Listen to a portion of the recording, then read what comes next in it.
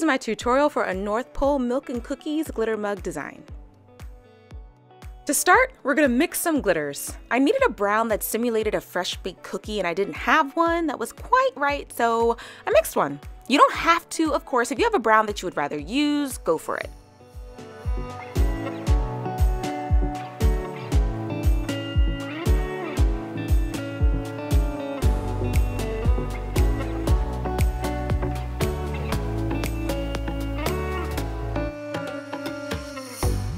Now we're ready to apply our glitters. I've already sanded my tumbler with an 80 grit sanding block and Krylon spray paint and gloss sunbeam. I actually would have used a more brown or tan color than this yellow, but I didn't have one, so I worked with what I had. I'm using the epoxy method, but please feel free to use whatever method you like. The Evil Mod Podge, Tack It, whatever works for you.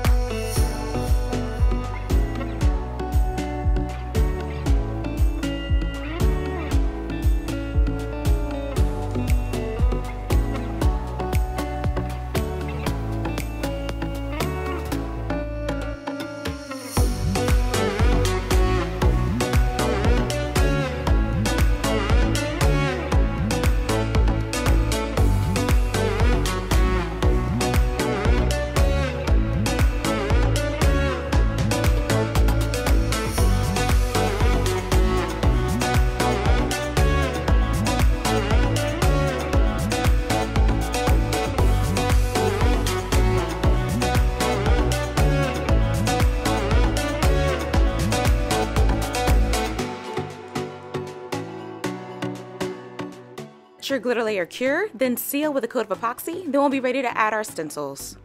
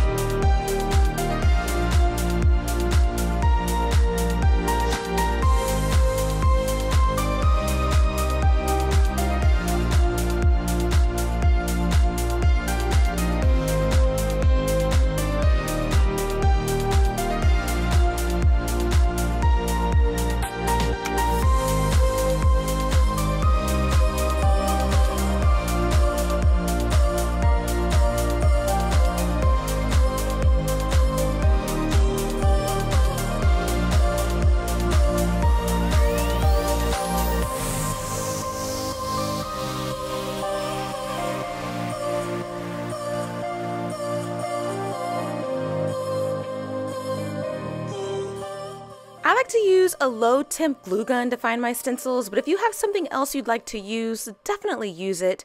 I'll be using Fast Set to apply my glitter, and I will be immediately pulling my stencils after glittering.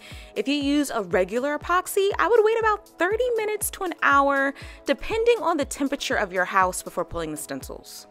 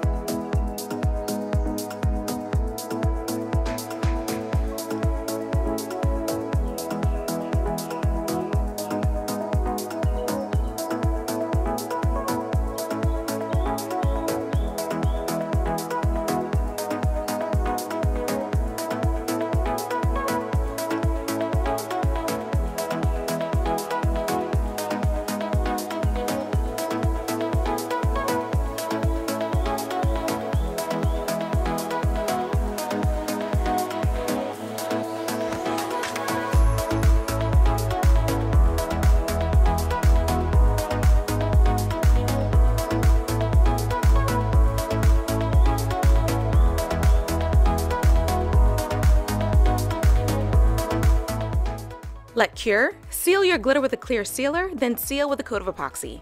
Now we're ready to apply our cookie outlines and chocolate chips.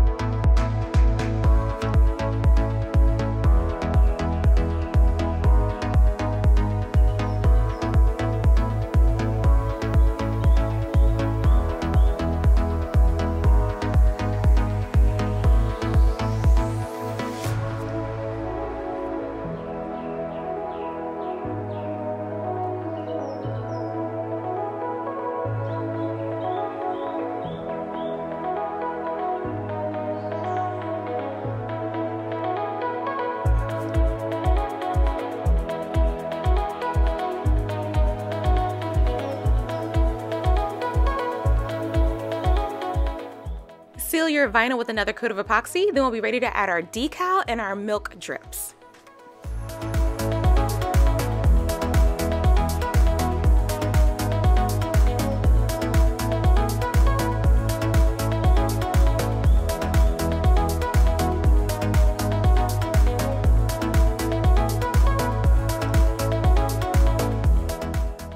As you see here, I'm going to be doing some reverse weeding with my decal for the more thinner letters and intricate pieces.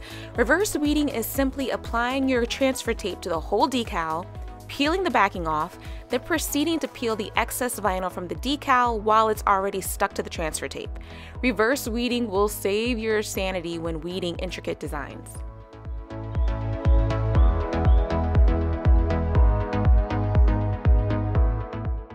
Now, I went ahead and painted my rim white with just some acrylic paint, but I really didn't need to. I was thinking that I didn't want the tip of my tumbler to show under the drip because it'll be really thin looking and you'll be able to see the tumbler underneath of it. But I really didn't need to. In fact, the white around the rim made my rim a little too bright white. I wish I hadn't have done it, but you live, you learn.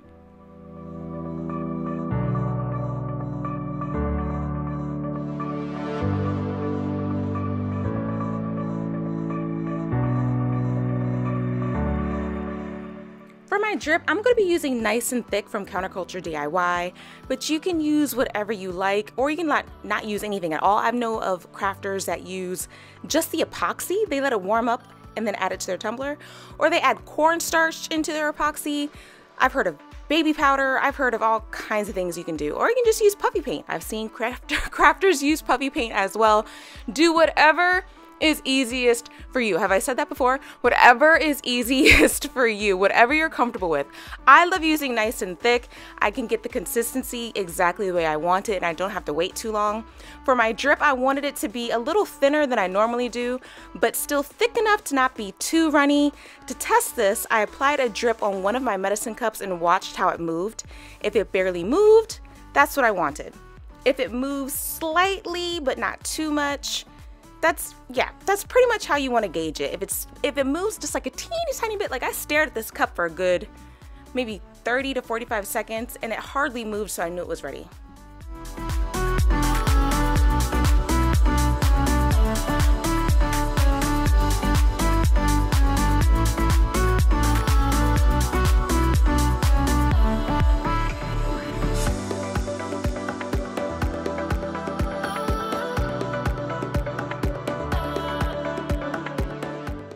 And of course, it's me we're talking about. I wanted to give my drip just a touch of sparkle, so I added Moondust from PDB, but you do not have to, and you can totally skip this step.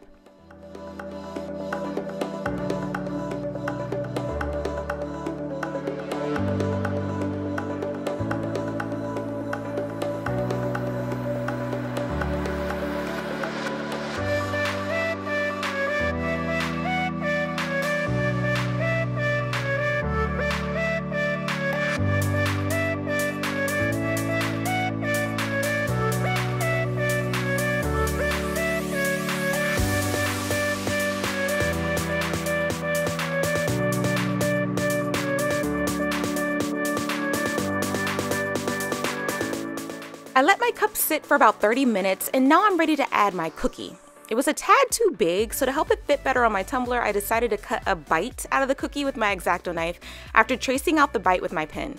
I also wanted my milk to be a tad more drippy, so I'll be adding more drip on top, but please don't feel like you have to. I'm messy, and when I spill milk, it goes everywhere, and so I wanted to emulate that look.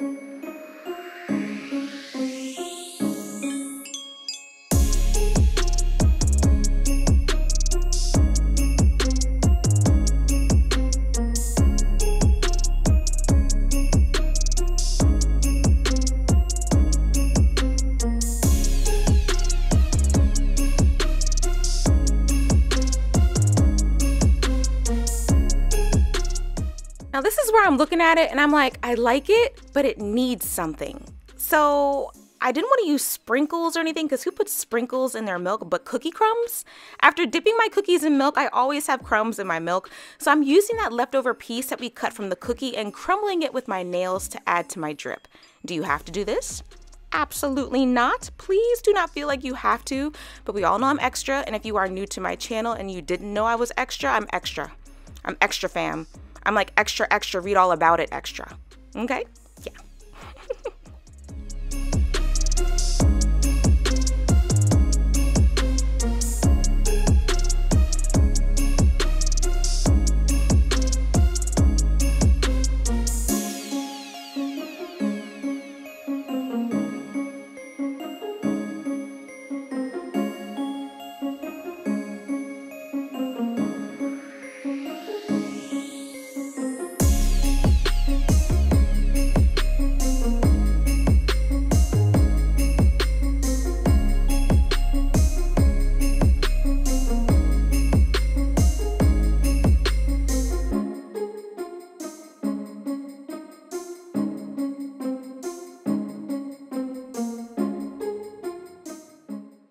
When I was all done, I set my cup to the side of my desk to make sure I didn't hit it with anything, and then I babysat it for a little while because I like my drips to be runny, but not too runny. And if you find that your drip is a little longer than you want it to be, then by all means fix it. So I'm taking a Q-tip with some 91% alcohol and fixing this drip that was dripping a little bit too low onto my decal. I wanted my decal to be completely uncovered by the drips. So I'm just going through, taking a Q-tip with some alcohol and just wiping it off.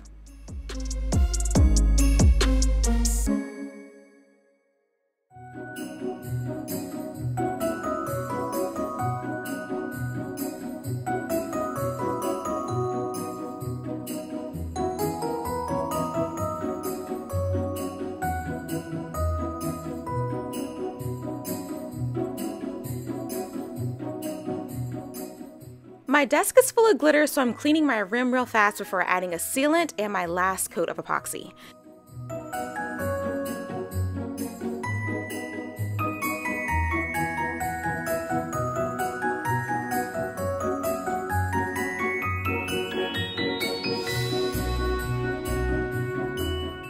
When adding my sealant, I'm lightly tapping with my finger over the crumbs so I don't dislodge any, and I'll be doing the same when I add the epoxy.